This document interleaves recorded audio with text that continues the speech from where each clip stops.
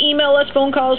I know we've got a packed house right now. 410-481-1300, 888-372-9535. And as I said, you can email us, Anita Marks at ESPN1300.com. Wally Franchise Williams, which, by the way, for the Suggs show the other night, get this. Look at this. Look at this. All right.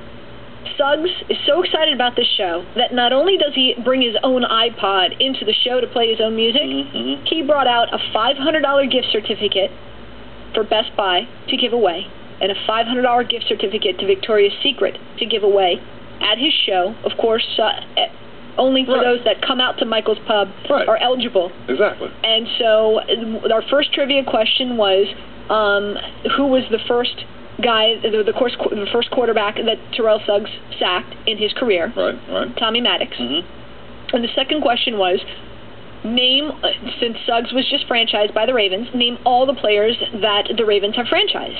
And of course, Chris McAllister was the easy one. And then somebody guessed you. Really? So you were part of our trivia question. Really? Yes. And somebody had it. Wally, so you get $50 to Victoria's Secret, Wally. You get a portion of the proceeds. Wally Franchise Williams. See, it pays to listen to the show. There you go. Doesn't it? Yes, it does. Wouldn't you say so? It definitely pays. So I just received an email. And I love to read them all. I love to read them all. Since the Browns stink so bad, I can smell them from here.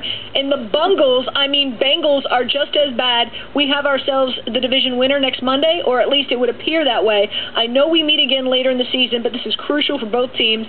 The Steelers seriously is the first big test for the Ravens, and don't forget the Ravens are on the road for the first time this year. If Steelers play like they did yesterday, the Ravens will win. Both teams have very tough schedules ahead. So again, going in, yes, do you feel that they stink so bad? Cincinnati really gave the Giants, all they can handle, defending champions, yes, a run for their money yesterday. Yes, they did. And I will tell you firsthand, because I was a big loser yesterday. I think everybody was big losers yesterday. What a bizarre day in the NFL yesterday. Absolutely bizarro. I mean, were you looking at that? Well, let me say this. Let me rewind for a second. Okay. I have to give a shout out to Ravens fans.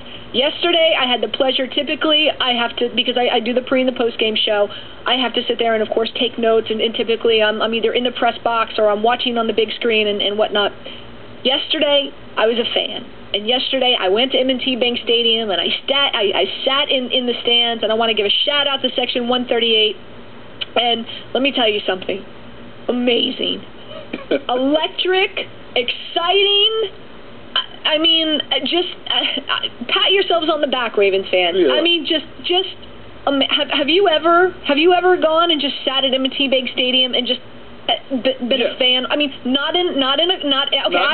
I've been in a box. Not in a box. Not on the sideline. I mean, like, just a fan. I've done the tailgating deal. I've done that, and I got a normal seat and sat in the stands and watched a couple of games. And I don't think this city gets enough credit, really, for the fans and how loud that stadium is. I mean, in the playoff game was probably against the Colts a couple of years ago now, was really the first game I actually went to and sat in the stadium and just watched everything. And the atmosphere in that stadium, and how I didn't know it got that loud. And I played in that stadium a couple of times. Didn't know from sitting as a fan how loud it was. And really, to come in there as a visitor, I'm sure the Browns just took all of it. I mean, they were totally confused. They couldn't hear a thing yesterday. It was simply amazing. And I just want to give a shout out to Ravens fans. You